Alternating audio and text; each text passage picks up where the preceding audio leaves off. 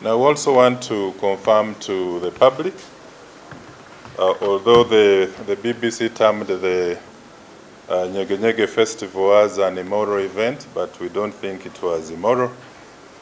We didn't register cases of immorality, like it was allayed in the fears of many legislators and also members of the public. We want to inform the country that the festival ended successfully, and a number of local and international festival goers attended the 4-day event with the smashing performances from a number of artists, musicians, and a number of activities. So there was a plethora of thrilling performances across the venue, and we want to take this opportunity, first of all, to thank the joint security agencies for providing security.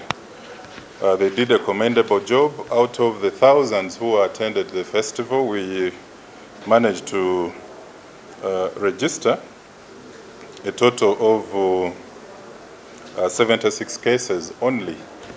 We had 5 cases of simple robbery.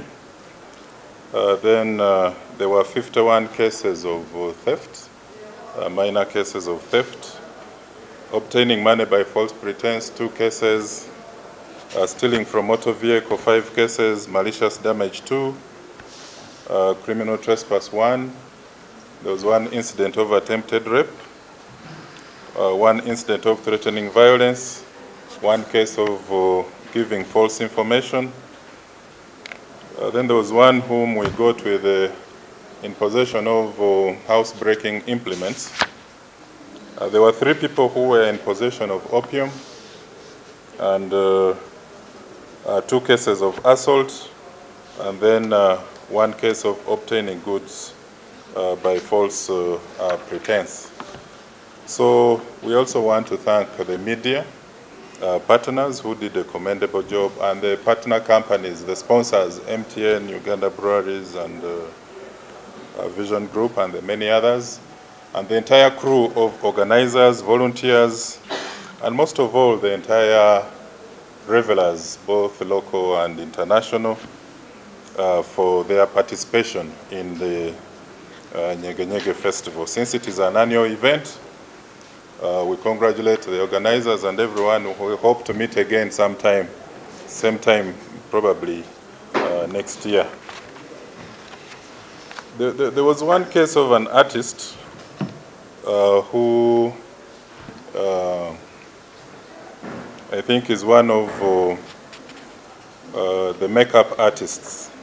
He was a makeup artist called Serunya, who acts with the Wakaliwood, that is Ramon film production. He was arrested, of course, by police. This is somebody who displayed a very scary and ghoulish act, which, without warning the public, so people were running and getting scared. When you're bringing out an act like this, you're supposed to warn the public, otherwise you can scare people, and at the end of the day, without cautioning them, you find that you're causing injuries. Instead of, if he was cleared to do a performance at a particular place, he should have restricted himself there. But now he was running all over the place with that act of his, as if a panga had been pushed. He had been injured or pierced with a panga. So it was quite ghoulish and scary, and we had to arrest him.